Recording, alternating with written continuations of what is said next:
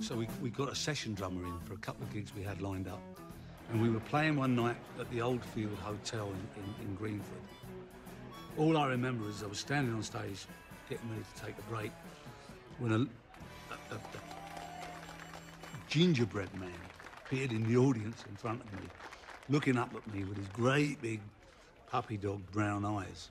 He wanted to be a Beach Boy, so he bought some hydrogen peroxide and bleached his hair. It came out bright orange.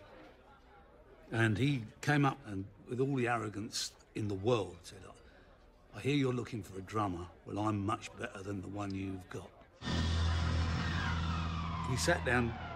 Pete starts off with a pick screeching down the string, and down, and it gets into a very heavy riff. All of a sudden, it's like a jet engine has started up at the back of me.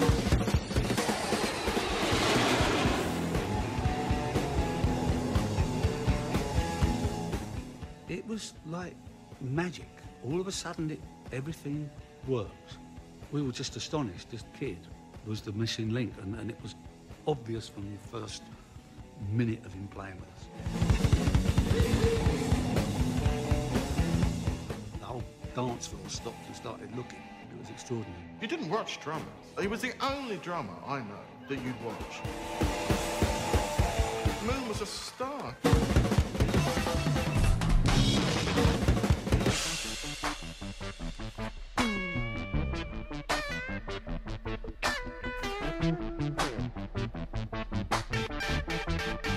He was a shooting star, that's what he was.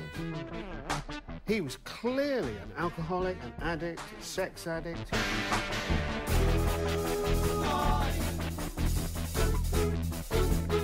On the one hand, he was this lunatic who, you know, couldn't wait to get on a drum kit and just explode with it.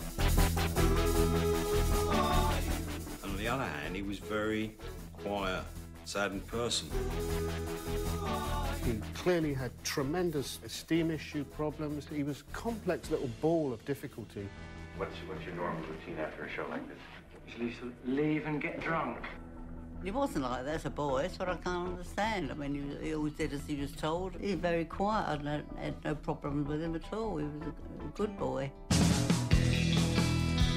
By the time he was 16, Moon was playing American surf music in a band called the Beachcombers. The Beachcombers was the first band that I remember him having at home and setting up in the front room. He liked the Beach Boys. I didn't like them. You know, they would sing away.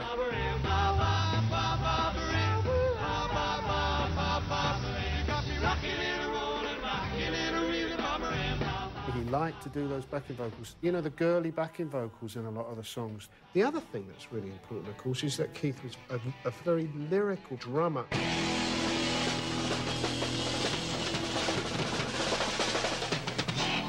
Keith was like an orchestra on the drums. It wasn't a time drummer like dum, dum, dum. It was like all around the kit.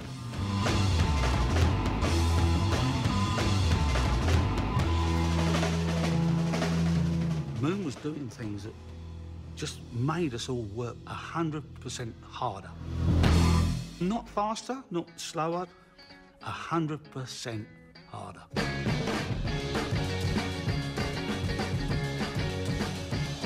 In late April 1964, he joined the Detours and started playing the blues. Hey, fellas, have you heard the news? When you've got a 12-bar sequence, it can become monotonous. Mooney had a very short attention span when it came to boredom. He started to double up the beat. And that led to Pete doubling the guitar. It led John to play more jazzy bits in between. And from that, what we became famous for evolved. And that's when The Who started to have its own identity. We played the blues, but we'd put our own stamp on it.